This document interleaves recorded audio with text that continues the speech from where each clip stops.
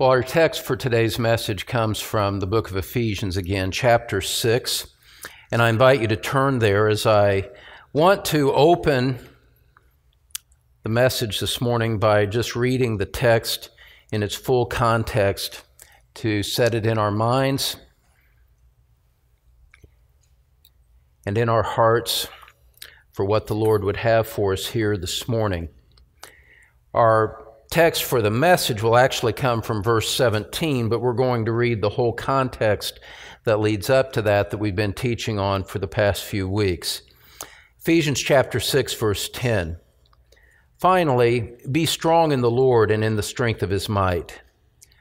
Put on the full armor of God so that you will be able to stand firm against the schemes of the devil. For our struggle is not against flesh and blood, but against the rulers, against the powers, against the world forces of this darkness, against the spiritual forces of wickedness in the heavenly places. Therefore, take up the full armor of God so that you will be able to resist in the evil day, and having done everything, to stand firm. Stand firm, therefore, having girded your loins with truth, and having put on the breastplate of righteousness, and having shod your feet with the preparation of the gospel of peace. In addition to all, taking up the shield of faith, with which you will be able to extinguish all the flaming arrows of the evil one. And take the helmet of salvation and the sword of the Spirit, which is the Word of God. Now, as we've seen so plainly from the Word of God over the past several weeks, to be a Christian is to be involved in a serious life and death struggle with evil forces that are far stronger than we are. And in this passage, Paul is telling us to recognize that we must adopt a position as one who is dependent upon Christ for help to survive that battle. We need supernatural help to overcome and to have victory in the midst of a battle against a supernatural foe. And so notice at the start that he says to be strong in the Lord and in the strength of His might. That we're told to stand firm in verse 11. In verse 13, having done everything to stand firm. Verse 14, to stand firm. What we see as we observe this passage from a satellite view, you might see, or might say, is that there is a need for courage, and there is to be an expectation of battle as we go through the Christian life. It is very helpful for us to understand this. If we expect the Christian life to be easy, we will soon be disabused of the notion. And unless we come to grips with this, we will find ourselves discouraged, defeated, and very doubtful about the reality of Christ and about the reality of our salvation. We are to expect it to be difficult through a variety of circumstances, as we will see, both inside our hearts and external to our lives. We understand that there is a foe working against us as we seek to bring glory to God in the life that we live for Him as believers.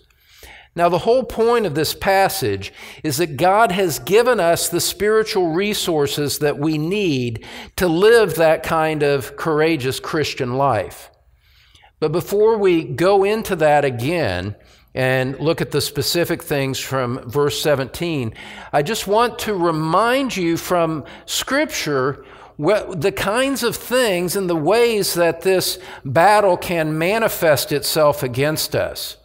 The things that can come and be so very painful, and the losses so severe, and the challenges so dramatic, so that we understand when the Scriptures describe us as being in a battle against an evil foe who seeks our destruction, we would understand just exactly how vulnerable we are and the realms that God allows Satan to touch us so that we might prove ourselves in the subsequent battle.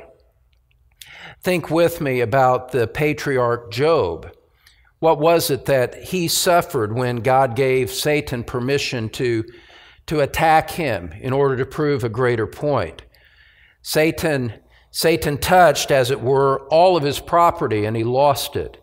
He lost all of his prosperity as a result of the battle with Satan that God allowed to be engaged.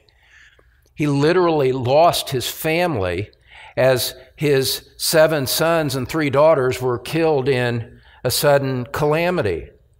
Death actually came, and came violently to his life, those that he loved. And as the story progresses, God allowed Satan to touch his health so that he was in a miserable condition with loathsome boils all over his body. And from the description that follows in the book of Job, it seems that this went on for many months, and there was a prolonged agony that was involved with that. And not only was Job dealing with those physical issues, he had the struggles of his own heart. God, where are you? Why am I suffering like this? And then on top of that, he had 3 so-called friends that came, completely misdiagnosed the situation, and made false accusations against him that he was hiding sin in his life, and this was the reason for his suffering. Inside, around him, everything was arrayed against him. All of this, in a secondary sense, instigated by Satan himself, designed to try to break the faith of Job, designed to provoke him to curse God to his face and thereby renounce the claim to know him that he had previously made. That's pretty serious. And beloved, what I want you to see is that when we talk about the nature of the battle, that is how severe it can be. This is illustrative. Very few of us experience all of these things, even in the course of a lifetime. And even if we do experience it over the course of a lifetime, we don't get it in that concentrated dose that it came to Job all at once. You read chapter 1, and these calamities came. One servant came and said, I announce a calamity to you. While he was still speaking, another came. And while he was still speaking, another came. And while he was still speaking, another came. Wave upon wave upon wave of calamity, breaking Job of every earthly benefit that he had, and in such a colossal, comprehensive way that he was utterly crushed under the weight of it.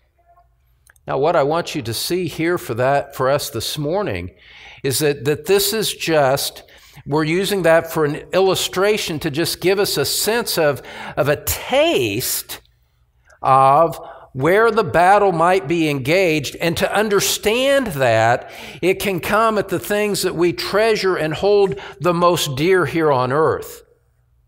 We must understand that and realize and to interpret life in a way that helps us understand that there is always a spiritual dimension to the earthly circumstances that we find ourselves in.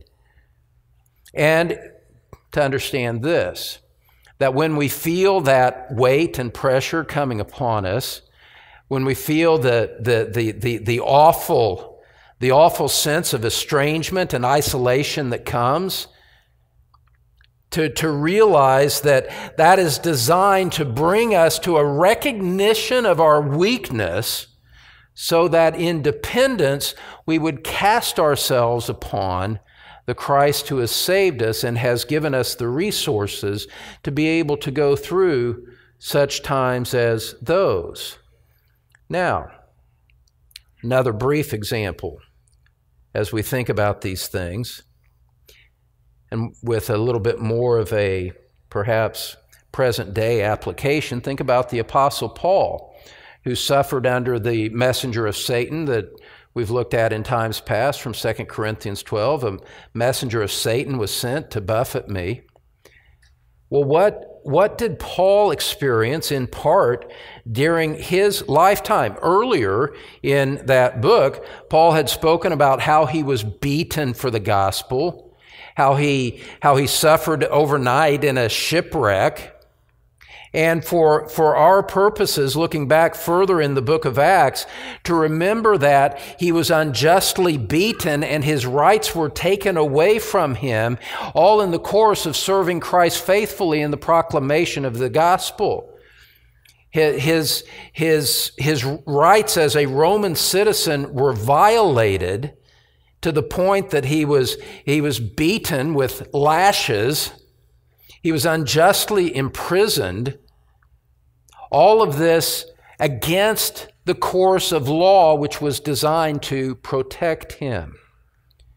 Now, beloved, I'm not going to belabor the possibilities of present day or near future application for us as things unfold, simply to point out that we should understand and expect that sometimes, perhaps in the course of our lifetime, perhaps soon enough, there will be occasions where Christians will be treated very unjustly, very unfairly, contrary to the laws and constitutions that were designed to protect them from that very thing.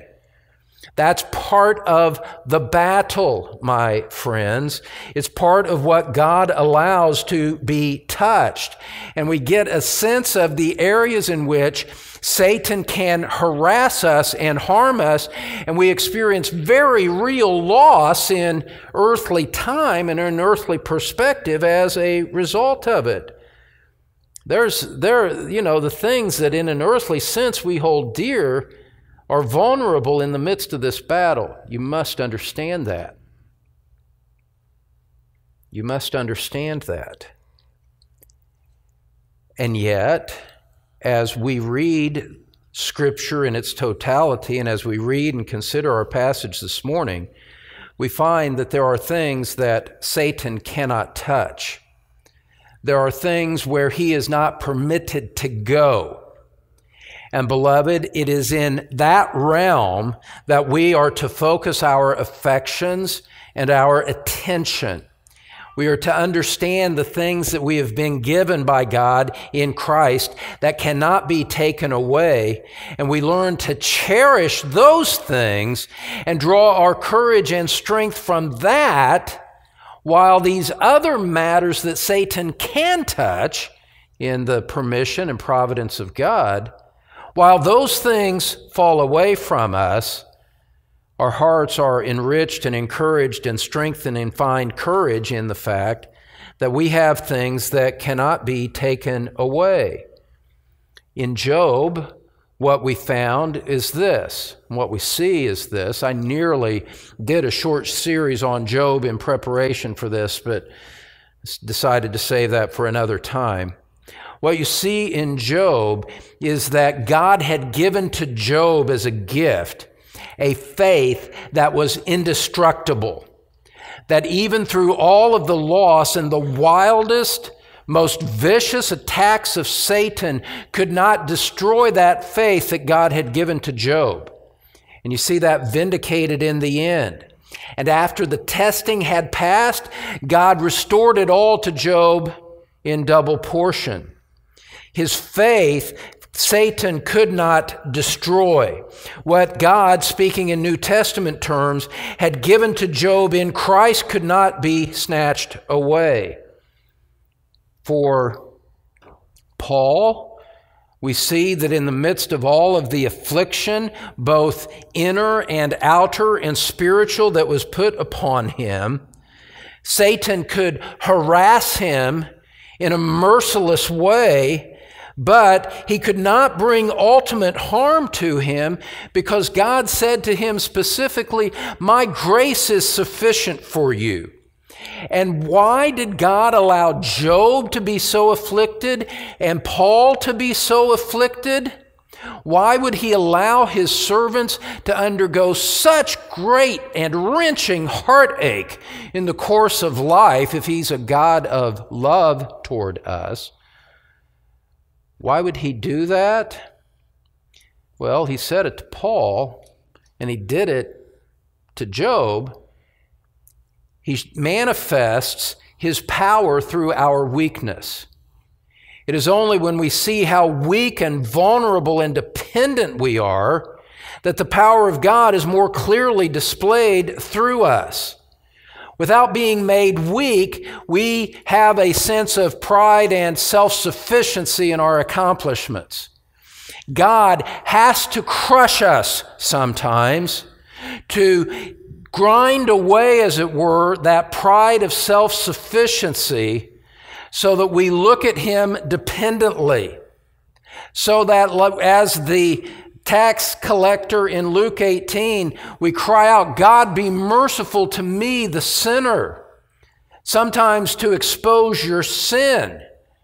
Sometimes in a constructive way to show your weakness in a manner that will ultimately display the power of God in your life. But to understand this, beloved, that while there is this vast realm of vulnerability and weakness, the things that really matter, the things that God has given to us in Christ, those are things that Satan ultimately cannot take away. And that's what we're going to see as we look at verse 17 from chapter 6 of Ephesians. Look at it with me again, where Paul says, take the helmet of salvation and the sword of the Spirit, which is the Word of God. He points to two further elements of armor, the helmet of salvation and the sword of the Spirit.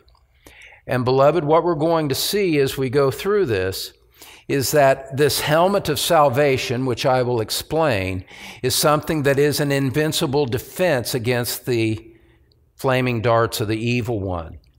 This sword of the Spirit, this Word of God, is sufficient for us in the battle. And so what we have to see is we have to recognize the distinction between that which is eternal and given to us by God in Christ, and distinguish it and recognize that this is unassailable.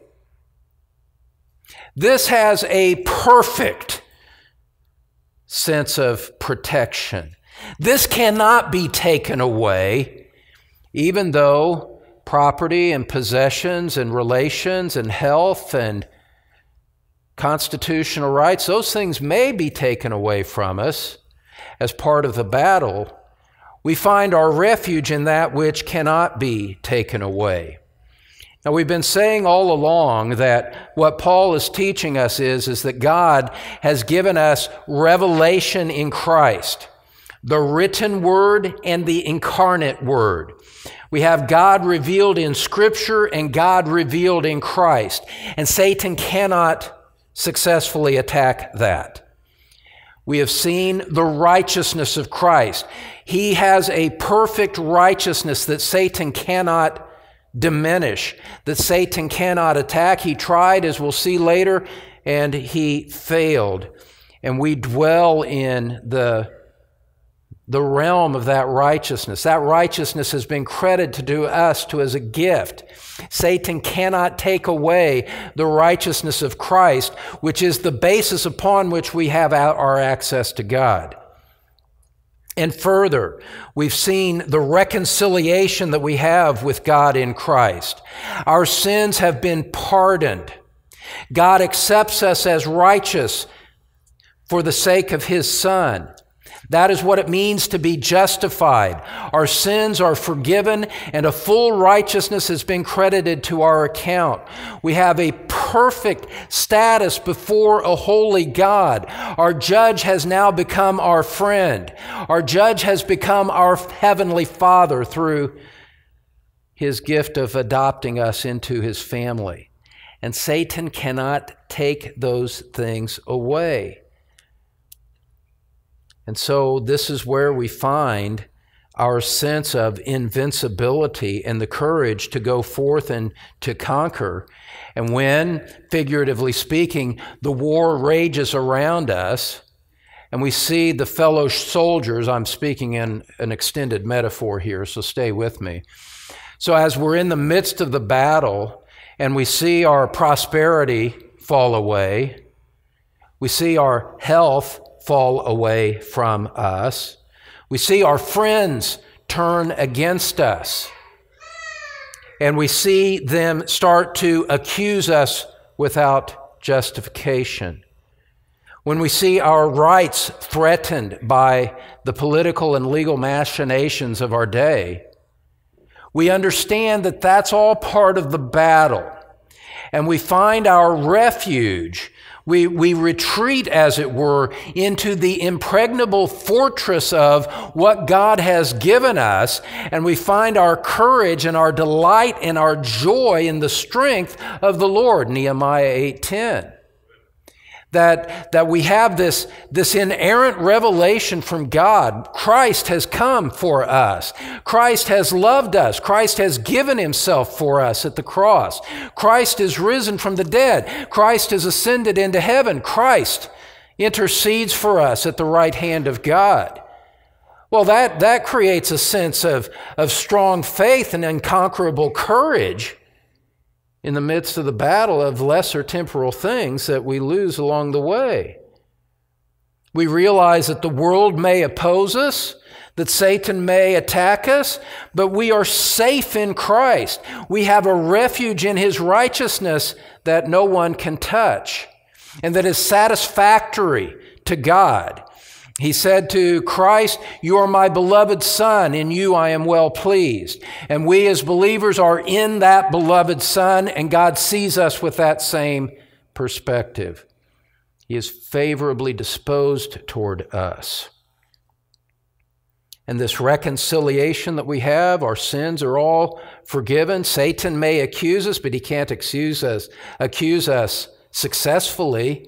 He cannot convict us of guilt, because the guilt has already been paid.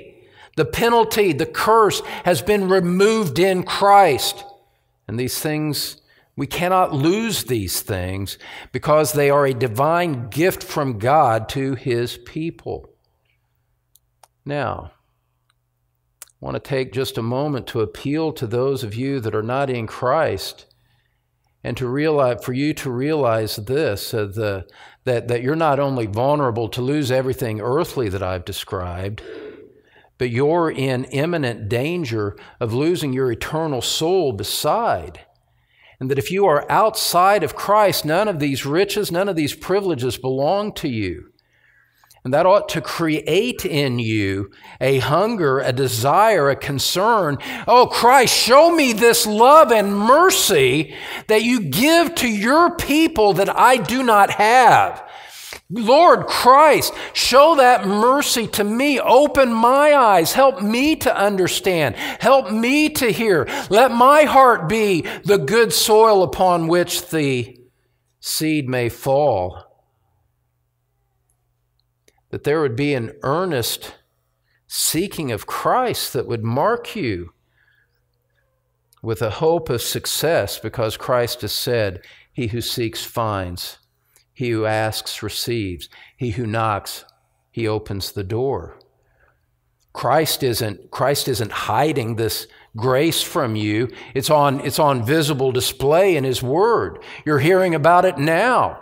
The call goes out. If you walk out of the room without it, it's only a reflection of the hardness of your own heart, not any lack of mercy or willingness on the part of Christ. And so I invite you, I encourage you, I beg you to come to Christ for these things, for these riches of mercy that he freely gives to those who repent and believe in him. Now, with that said, these things of which we speak, how is it that verse 17 adds to these wonderful things that we have already seen from this passage? Look at it again with me. I know I've read it 2 or 3 times. That's all right. Verse 17, take the helmet of salvation and the sword of the Spirit, which is the Word of God. What does this add to the wonderful things that Paul has already said? I'm going to give you 2 points for this morning.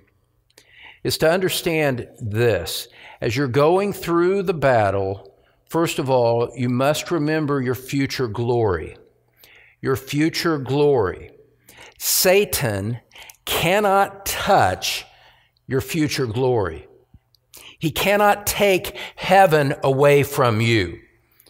He cannot interfere and disrupt the eternal plan of God, which was to bring you into eternal blessedness in Christ throughout all of the eternal ages. If you are in Christ, that belongs to you, and Satan cannot take that away.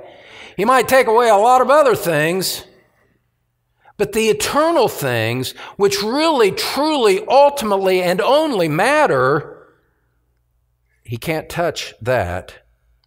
And so to win in this combat with Satan, you have to remember your position in Christ. And your future glory is what Paul is referring to when he says, take the helmet of salvation. When he says take it, he's having the idea of remember this and appropriate it. Think about it, believe on it, set your affections upon the things to come, not on the things of earth, in other words. Now, Roman soldiers, as he's making this extended metaphor about the armor of God, Roman soldiers had a hard helmet that they wore. It was made of bronze or iron for protection of their head during battle.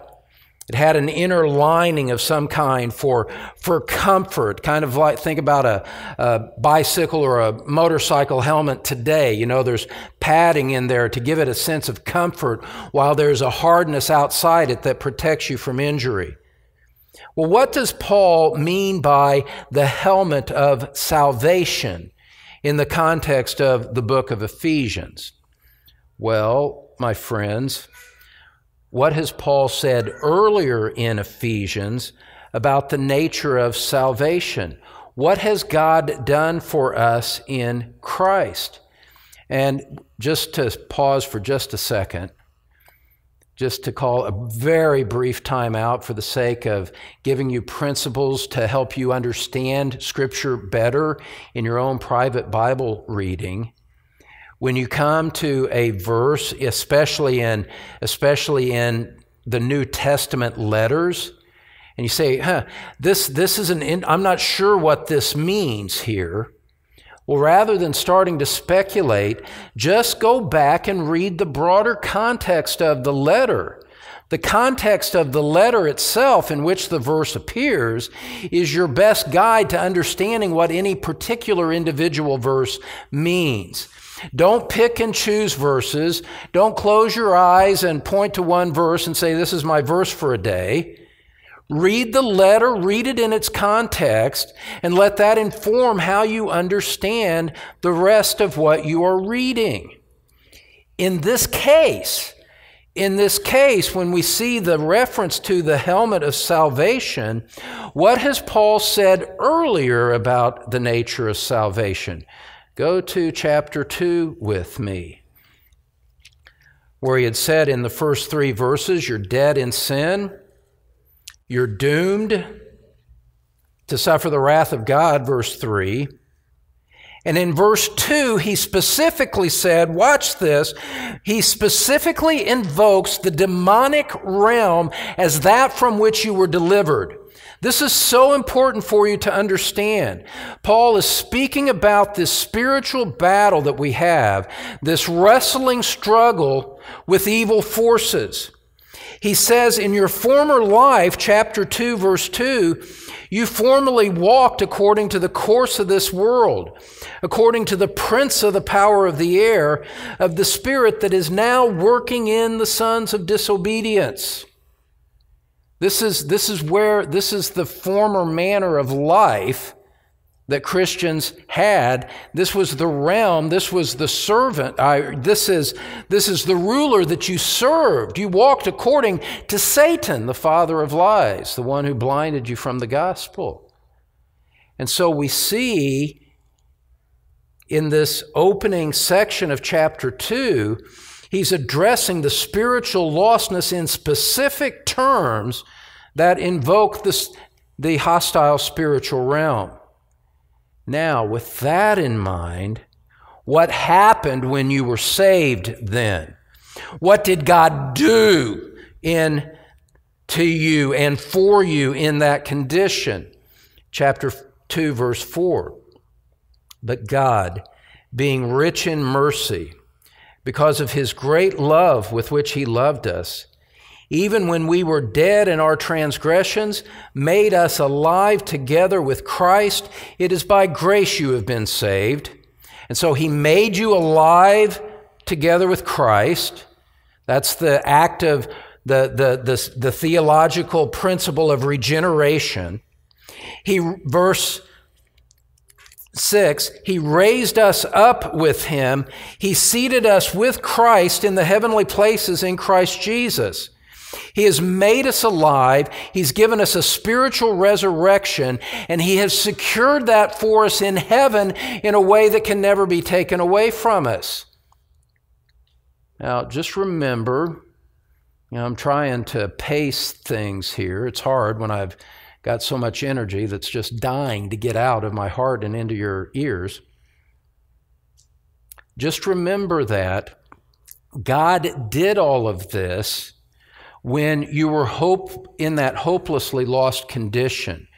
You were hopelessly dead in sin. You were hopelessly subject to the demonic realm. You were hopelessly under the wrath of God. You were dead and you could not do anything about it on your own. You needed outside assistance to rescue you, or you would have died a miserable death and faced a miserable eternity. It was when you could contribute nothing to your own benefit that God acted to save you like this. God has done this and given you this great salvation where he has raised you up from spiritual death and secured your eternal well-being in heaven. If Satan couldn't keep God from doing that in the beginning of your conversion, then obviously he can't take it away now that God has already done it. And so you are protected in your mind and in your heart by this salvation that God has given to you. Now, not only that, beloved, it's not just the position that I want you to see from Ephesians chapter 2, but what it reveals to you about the nature of the God who saved you. And we need to remember this and go back to it again and again and again. You have this great position in Christ, but we should not think about that simply in abstract terms. We shouldn't simply think about it that my soul is safe and going to heaven, although that's certainly gloriously very true.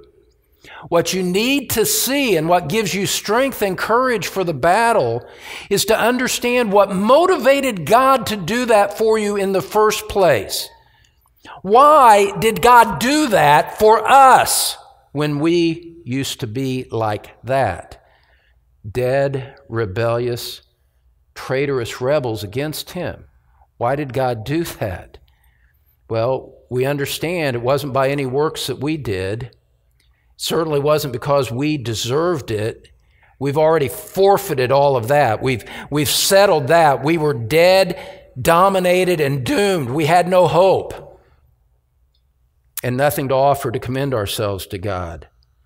So how then do we find ourselves in this glorious position of having been made alive, raised up, seated with him at the heavenly throne in Christ? Look at it again in verse 4. And beloved, I'm just really, really afraid that we take all of this for granted. I'm really afraid, I really worry that we take these things for granted and miss the glory of them. Why did God do that for you? What does it say about God? He's rich in mercy. Some of you think that God is a stingy, unwilling, reluctant, distant God. Nothing could be further from the truth. You ought to repent of thinking that and having ever thought it for a moment if you're in Christ. God has been rich in mercy to you. He has loved you with a great love. Look at it there in verse 4. Rich mercy, great love. Verse 5, it's by grace you have been saved. Verse 7, surpassing riches of his grace in kindness toward us in Christ Jesus. God, the fact that God has saved you, if you are a Christian this morning, means that your eternal position is secure. You have that possession now, waiting for the fullness to come to you upon death or the return of Christ. And all of that indicates a measure of something of the rich mercy, the great love, the unconquerable grace, the riches of His kindness toward us in Christ Jesus. You who were guilty and a hater of God have received love, grace, mercy, kindness, and patience like that. And because of those great attributes of God, you have been given this wonderful position in Christ that Satan cannot touch.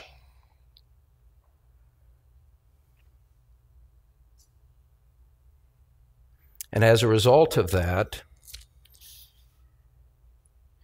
we understand that we've been transferred out of Satan's kingdom. If Christ has risen from the dead, and He has, and you are in Christ, then you too will be raised. If Christ has been glorified, you will certainly be glorified. And so, beloved, here's what you need to see. How is it that you can go through life with a sense of joy and confidence, even if earthly affliction brings tears of sorrows to your eyes? How can you have a perspective that allows you to be courageous, to be strong, to go forth into battle without fear, without preoccupation about what's happening in the world around us? How can you do that? You take up these truths about the attributes of God, the perfections of God, and what He has done for you in your salvation in Christ, and you place it, as it were, like a helmet about your head, and it governs everything about the way that you think about everything else. And that's what guards your heart and your mind in Christ Jesus, is that you continually come back to the greatness of the salvation that God has given you. And so while we may face seasons of deception within the church, discouragement in our personal lives, affliction in outward ways, in the midst of all of that activity behind which there is a spiritual realm using all of that to try to bring you to discouragement, to doubt, even to denial of God. The way that you stand strong in that and resist that and gloriously persevere through it is remembering these things and having the Spirit of God apply them to renew your heart again and again, day by day. Look over at 1 Thessalonians chapter 5. If you're in Ephesians, you're not so familiar with your New Testament, turn toward the back of your Bible for that. 1 Thessalonians chapter 5.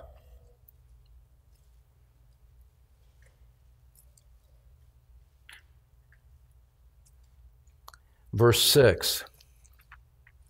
We're not to be cold and indifferent to these things. We're not to forget them. Verse 6, let us not sleep as others do, but let us be alert and sober. For those who sleep do their sleeping at night, and those who get drunk at night. But since we are of the day, since we belong to Christ, let us be sober, having put on the breastplate of faith and love, and as a helmet, the hope of salvation. Hope not being a wish here, but a confident expectation that what God has promised to us, He will fully deliver in the end in ways that go far beyond anything that we could ask or think. That's what hope is. I am confident, I am certain that what God has promised to me in Christ, He will fulfill. And He will fulfill it in ways that go exceedingly abundantly beyond all that I could ask or think. My highest and best thoughts about what it means to be a Christian and what it means to go to heaven when I die are going to be paltry ashes compared to what the reality is. And he says, verse 8, I forget where I dropped off, got excited there. Since we are of the day, let us be sober, having put on the breastplate of faith and love, and as a helmet, the hope of salvation. I was talking about hope. You thought I'd forgotten. I didn't. Verse 9, for God has not destined us for wrath, but for obtaining salvation through our Lord Jesus Christ, who died for us, so that whether we are awake or asleep, we will live together with him. Therefore, encourage one another and build up one another, just as you also are doing. And so we gather together like we do this morning. We speak to each other, not about the politics of the day, not about other aspects of daily life. We come preeminently to exalt the Lord Jesus Christ through the proclamation of his word, and to remind ourselves and to remind each other from this pulpit and in our private conversations going back and forth afterwards, the glories and the riches of Christ and the kindness and the mercy and the love and the patience that he has shown to us. And we remind each other and we remind ourselves, and we draw great spiritual courage from this reality that if he has done this for us already in saving us in the first instance, then certainly he's going to keep us through whatever affliction we're facing in the present life. If he has done that for us in the past, how much more certainly will he do it in the future? How much more will he complete that which he has begun for us in Christ Jesus? Philippians 1:6. And what we find, what you'll find, beloved, as you rehearse these things in your mind over and over again, rehearsing them in a believing way,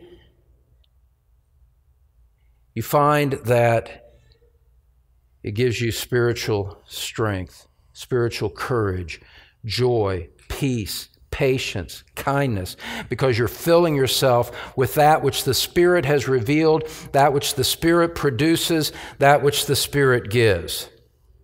And the point that Paul is making, the broader point that Paul's making here in Ephesians 6, is that as you remember your future glory, as you remember the wonders of your salvation, you understand that Satan cannot touch that. He can't take that away. You may lose all this other stuff, but the thing that ultimately matters, Satan can't touch it. And therefore, you're protected from defeat in the battle as you call those things to mind. And so, beloved, you remember your salvation in Christ and the fact that it has an outcome in future glory. And you lean on that. You stand on that.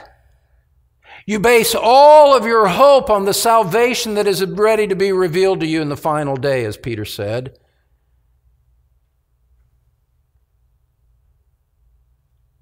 And then when affliction comes, you respond in saying, I'm trusting Christ. Ultimate things have not been taken away from me. I stand, even though the rest of this collapses around me. I stand firm, knowing what Christ has done and who Christ is to me, and that he loves me, and nothing can separate me from the love of God which is in Christ Jesus my Lord. We really need that protection of our mind as we remember that dark days here on earth yield over to brighter days in glory. And you shape every affection and perspective and response to life from that perspective. It informs everything else. That's what it means to take on the helmet of salvation. Now, secondly, going back to Ephesians 6:17, Paul said, take the helmet of salvation, and there's something else, there's something in addition to it, and the sword of the Spirit, which is the Word of God. As we are remembering our future glory, secondly, we are relying on the Word of God. We are relying on the Word of God. The future glory is yet to come. As we progress toward that goal, we have the Word of God to help us. Right now, in the midst of the mental battles that take place, the spiritual conflict that takes place, we turn to the Word of God and find in it what we need to continue going moment by moment. Now, the sword of the Spirit, let me say just a word about this. When you and I in the 21st century think about a sword, we usually think of the long things that you see wherever you see long swords at, I guess. I don't know. I don't have a sword. I haven't tried to buy a sword, so there you go. But you know what I mean. It brings that long blade to mind. The picture here is a little different. The sword, as Paul was referring to it, was more like a dagger. It was a shorter, smaller weapon. And it was the only offensive piece in the armor that allowed the soldier to stab his opponent and to take ground by conquering his foe through the use of that dagger, that sword against it. Well, God has given us a weapon like that in the Scripture.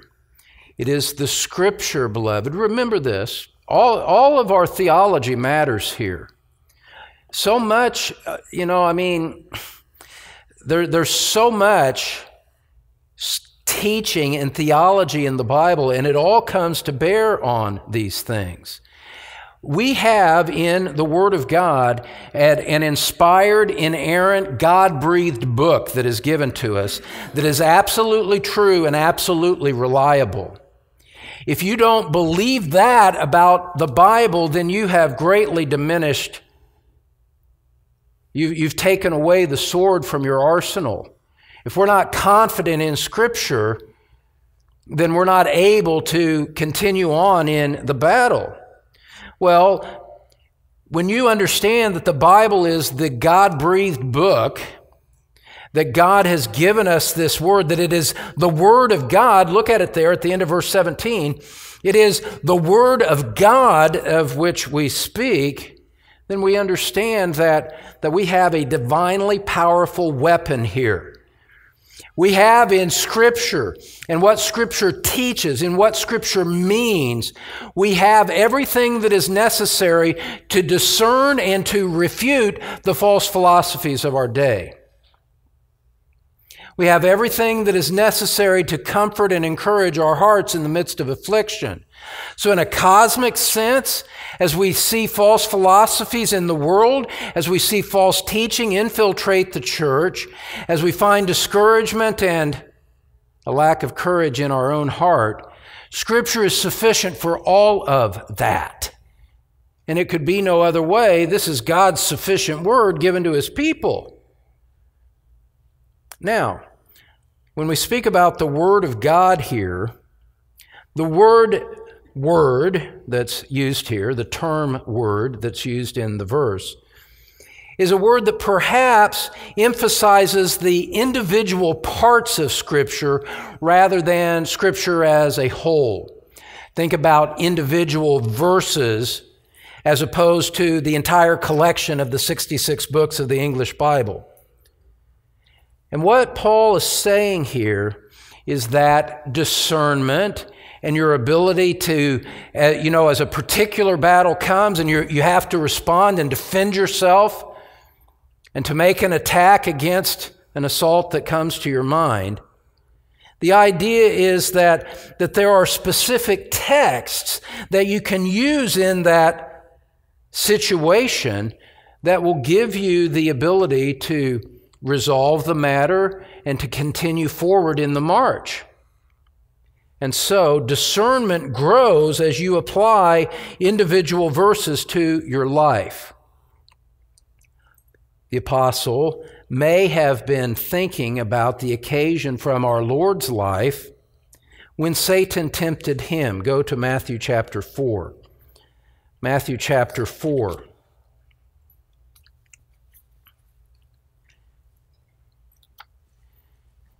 You remember this section of the temptation of our Lord. 3 times Satan came and tempted him while Jesus was in the wilderness, while he had been removed from, you could say, earthly support, found himself alone, entirely dependent upon the Holy Spirit. What was it that gave him strength in the battle? It was the Word of God. Chapter 4, verse 1, Jesus was led up by the Spirit into the wilderness to be tempted by the devil. And after he had fasted 40 days and 40 nights, he then became hungry. And the tempter came and said to him, "If you are the Son of God, command that these stones become bread." You've been fasting for 40 days. I know that you're hungry. So just exercise power, make the stones become bread, and your physical hunger can be satisfied. He was tempting Christ toward self-reliance rather than reliance on the Spirit, reliance on the provision of his Father. Jesus answered that temptation with a quotation from the book of Deuteronomy in chapter 8. He answered and said, "It is written, man shall not live on bread alone, but on every word that proceeds out of the mouth of God." Satan had no answer for that. Satan couldn't touch the Word of God there. Now, Satan tried again, this time tempting Christ to foolish presumption on God. Verse 5, the devil took him into the holy city and had him stand on the pinnacle of the temple and said to him, "If you are the Son of God, throw yourself down. For it is written, he will command his angels concerning you, and on their hands they will bear you up so that you will not strike your foot against a stone." Satan twisting Scripture, trying to tempt Christ to sin. Jesus answered with an individual particular text coming from Deuteronomy 6, saying, "On the other hand, it is written, you shall not put the Lord your God to the test." Satan tried a 3rd time, promising Jesus great possessions and great authority if he would simply bow down and worship him. Verse 8, the devil took him to a very high mountain and showed him all the kingdoms of the world and their glory. And he said to him, "All these things I will give you if you fall down and worship me." Jesus, tempted again by Satan, and once more he plunged the dagger from the book of Deuteronomy when he said, "Go, Satan, for it is written, you shall worship the Lord your God and serve him only." I can't possibly do what you're tempting me to do. Scripture forbids it. This individual text from the Word of God speaks to it. And so, beloved, when in the book of James it says, "Resist the devil and he will flee from you," it's not calling you to scrunch up your eyes and squeeze really hard and resist him that way. The idea is to understand the Word of God and think through Scripture that applies in the realm of the temptation, in the realm of the trial, and to use that to give you strength and to find your proper response to it.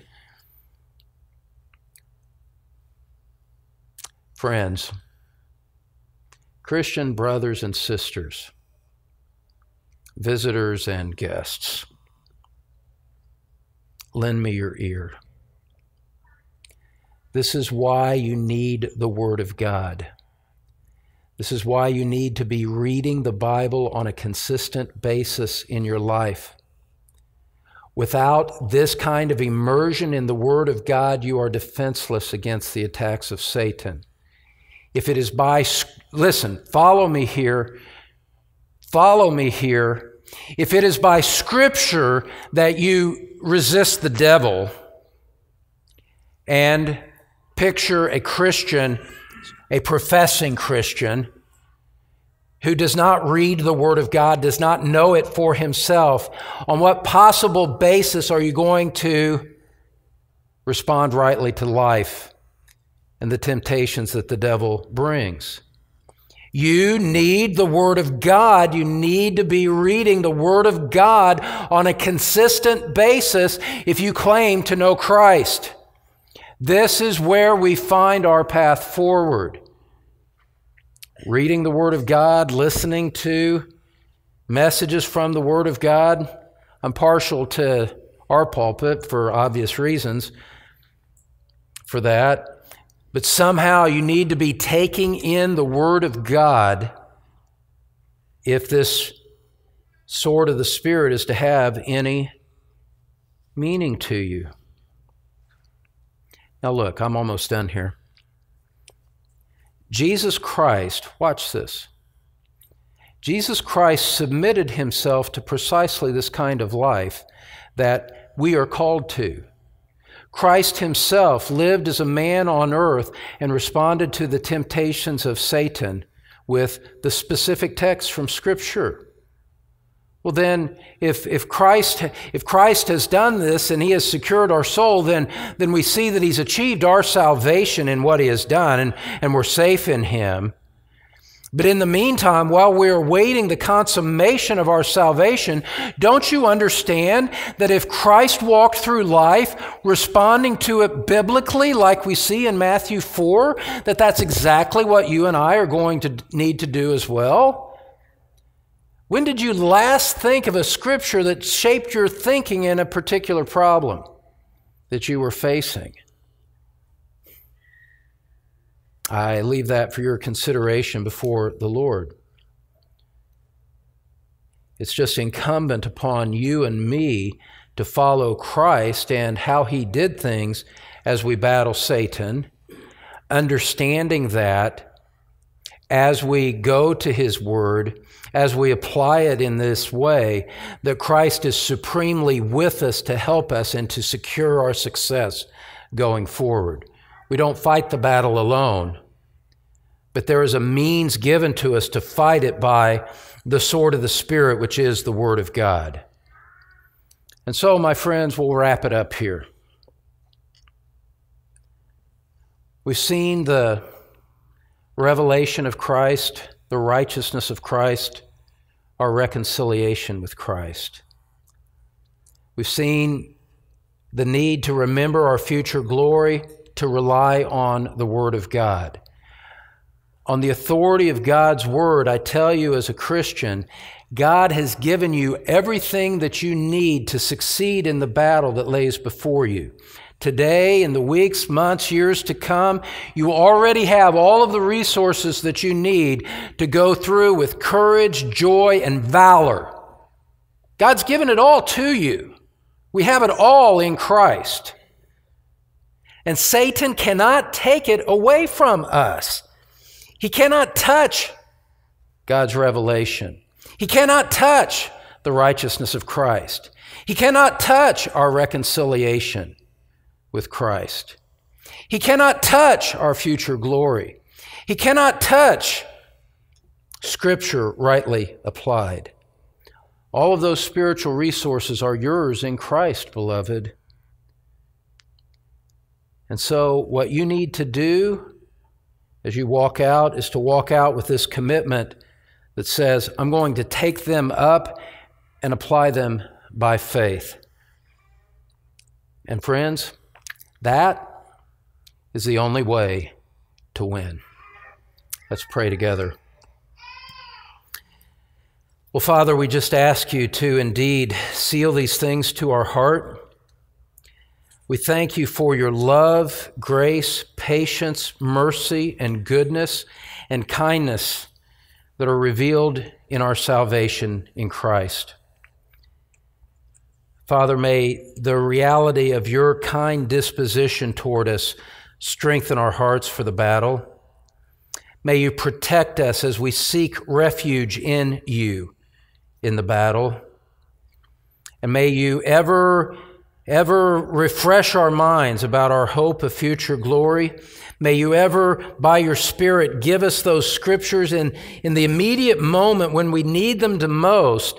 Bring to mind those things that would be the appropriate text to guide our response to any given situation. And as we walk day by day with this armor on, Father, we will trust you that will be sufficient for us to stand firm, and we'll trust you to lead us safely home to glory. We pray in Jesus' name. Amen. Thanks for listening to Pastor Don Green from Truth Community Church in Cincinnati, Ohio. You can find church information, Don's complete sermon library, and other helpful materials at thetruthpulpit.com. This message is copyrighted by Don Green, all rights reserved.